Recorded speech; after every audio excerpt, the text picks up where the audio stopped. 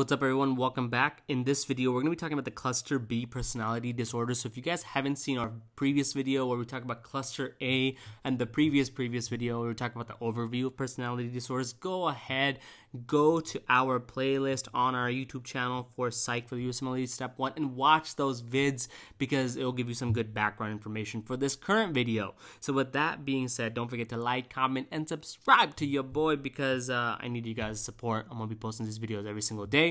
So let me know what you guys think. Anyways, let's start talking about cluster B personality disorders. These are going to be your wild personality disorders. Our cluster A was our weird, right? Those were the weird personality disorders. These are our wild personality. And in this cluster, we got antisocial personality disorder, we got borderline personality disorder, we got histrionic personality disorder, and we got narcissistic personality disorder. So these patients have a tendency to be very dramatic, emotional, or erratic, right? That's a key hallmark of their personalities, a key similarity between all of these personalities. And there is a genetic association with mood disorders and substance abuse. In the previous video, in cluster A, they were associated with schizophrenia. In this, they're associated with mood disorders and substance abuse disorders. So we're going to talk about that a little bit as we go along and we talk about each and every one of these personality disorders. So let's talk about antisocial personality disorder. In this case, we got patients who have a disregard for others. A lot of people misunderstand the word antisocial. They think antisocial means that they don't want to be close to people, they want to be left alone. No. Antisocial personality disorder is kind of a very violent personality disorder. What you are thinking about when you say, oh, this person is antisocial, and you're thinking, oh, antisocial personality disorder, you're actually thinking about schizoid personality disorder, which is a cluster A personality, which we talked about in the previous video. In this case, these patients have a disregard for others. They're very social, right? But they don't have a tendency to understand the boundaries. They're constantly violating the rights of others. They may steal their things. They may rob them. They may attack them. They may hit them, etc., etc. And they don't show remorse. That's important, right? They don't care for what they're doing. They don't care about the other person. They do it because they want to do it, and that's about it. So this also is characterized by impulsivity. They are often criminals. A lot of criminals actually have antisocial personality disorder, and because of that, they often break the law, and you know, they end up going to jail. Now, men are more likely to have this disorder than females, and if you just think about prison, think about, you know, when I think about antisocial, I think about someone who's prison, hence why I have this image right here for you guys. And in prison, majority of the people who go there are actually males, not females, and therefore I associate the main key points with antisocial personality disorder that way. And when you're diagnosing someone, they must be at least 18 years of old. If they're less than 18, then they're it's called conduct disorder, and that's important. To be antisocial, they have to have a history of having conduct disorder, and we've talked about that in previous videos. But conduct disorder must be present along with being greater than 18 years of age. That is antisocial personality disorder, right? And you can think about it. People who go to prison, a lot of times they're involved in substance abuse issues, like we talked about in our previous video, as well as mood disorders like bipolar disorder and depression as well. Okay, so they have a very high association because of that reason. So that's antisocial personality disorder in a nutshell. The next one is borderline personality disorder. Borderline personality disorder is someone who has an unstable mood and relationships. They're usually flip-flopping back and forth. They see people as great or horrible. People are really good or really, really bad. That's it. There's no in-between, no gray zone. They have a fear of abandonment. They don't want to be left alone, but they're also very impulsive. They'll do things out of impulse, but then, you know, they'll be afraid of being left alone. Like spending sprees, they may have sex with strangers for no reason, etc., etc. And this can lead to suicidal tendencies just because of the fact they're flip-flopping so much. They may become suicidal. Maybe they spend all their money one day and then they realize they have no money the next day and then they become suicidal, right? That's an example. It's also related to an abandonment because being with a borderline person is really difficult.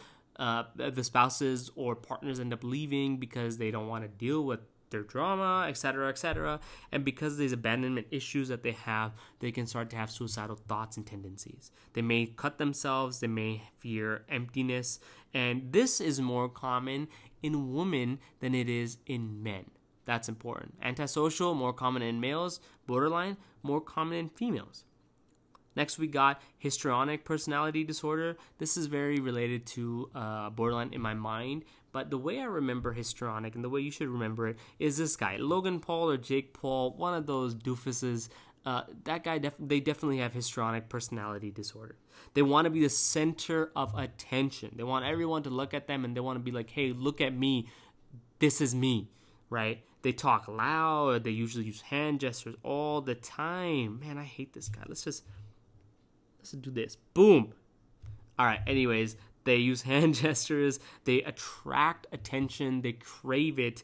And they have very excessive emotionality and excitability. They're very hyper aroused or hyper active in a sense. These patients are very inappropriate when it comes to sexual behavior. They may, go towards you. If you're the physician, they may show sexual provocativity towards you. So one classic example of this is going to be a patient comes to your office, it's a female, and she starts talking about how handsome you are and how gorgeous, of a couple the two of you would be, etc., etc. She makes these sort of sexual advances towards you, and because of that, it should clue you towards histrionic. Anything sexual that a patient does towards you immediately associated with histrionic personality disorder. Now, they might wear provocative clothing to grab your attention too in the clinic, right? They may inappropriately touch you in this scenario. They may come close to you, touch your leg, touch your thigh, and they may be very concerned with their physical appearance. They may ask you, hey, do you think, my breasts look nice? What do you think about my face, my figure, etc., etc.? Oftentimes in the USMLE Step 1, they're going to present this as a female patient. So just watch out for that. But it could be a male patient who could also present. Just so you guys have an understanding. That is histrionic personality disorder. Man, just remember Jake Paul, Logan Paul, whoever the heck this doofus is, and you won't forget histrionic personality disorder, right? Eventually, they're going to have some sexual crazy story come out about them harassing someone, etc. So just think about that. And finally, we have narcissistic personality disorder. Narcissistic personality disorder is pretty straightforward. Kanye West is Kanye best, boo. That's all it is, right? That is narcissistic personality disorder. I don't know what the hell I said. Anyways, I think about Kanye West. These patients or these people have very grandiose beliefs about themselves. Okay, they think of themselves as amazing and the best and, the greatest of all time. They have an inflated sense of self-worth and self-esteem. They have a sense of entitlement. They feel like they deserve everything they want and they should be able to get it. And they usually lack empathy for others. They don't realize that what they want, what they deserve, they think they deserve, might hurt anyone else. They just look out for themselves. They're narcissistic.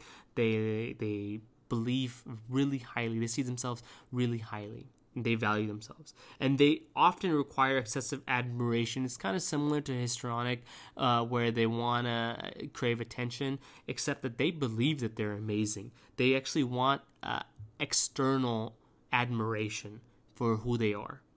They want to be heard. They want people to tell them that they are great, they're amazing, and they usually overreact to criticism, right? A classic example, Kanye, I'm so good at making these parallels.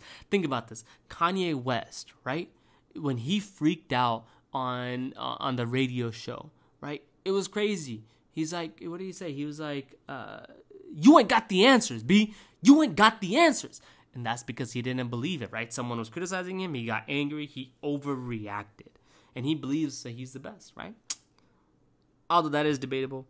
Anyways, that's not what we're here for. We're not debating the greatness of Kanye West. Thank you so much for watching this video on cluster B disorders. Don't forget to like, comment, and subscribe to the channel if you guys like what we are doing. Hopefully it's helped. And if you guys don't know, you can find these lectures on your favorite podcast service for free. Just go and search Mad Medicine and listen to it wherever you want. And with that being said, thank you so much. And go ahead and continue on to the next topic.